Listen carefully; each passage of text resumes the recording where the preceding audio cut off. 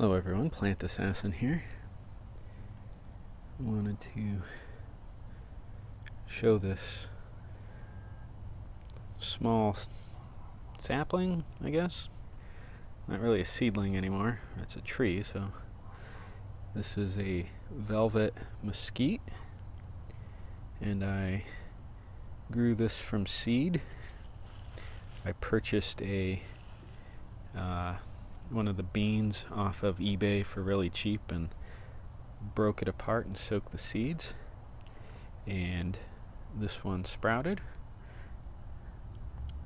You can see the first true seeds are starting to die off there, but it's handling the heat really well. I actually just have it on the back patio on the concrete slab, and it actually likes the heat. It's growing quite a bit, so you can see it has leaves similar to the Palo Verde.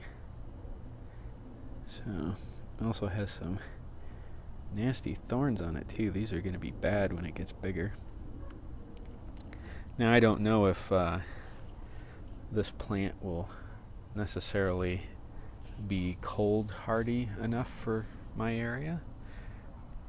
Certainly it's not going to mind the dry Idaho climate, but I would like to test and see how well it does for the winter. So now the reason why this is an interesting plant to me is it produces the bean pods, and they're about yay long and they're edible. And on this particular variety, when they mature, they're white. So there's also they call it a screw bean mesquite, and it's literally it's got like a corkscrew twist in it. So, and then there's a couple of other varieties too, but this species, after researching, I thought was probably the most cold hardy potential. So these are supposed to be nitrogen fixing too, so that's one nice thing. They also have a I don't know if a habit or tendency or reputation is probably the word I'm looking for being somewhat invasive or aggressive in certain areas. So they are suited for dry, harsh climates where they don't get a lot of rain and where they're nitrogen fixing.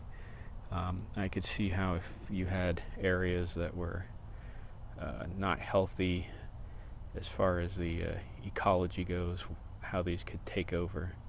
So anyway, we'll see how it does. I kind of wanted to get a video of it, and hopefully it'll survive the winter, and then I'll have my mesquite and Palo Verde, and then underneath that I'll have goji berries growing. So I'll have a native goji berries, so I'll have a southwest theme. Guess I probably better find some cactuses that'll survive here. Anyway, Plant Assassin, we'll see how this experiment goes. If you found this video informative, please like and subscribe.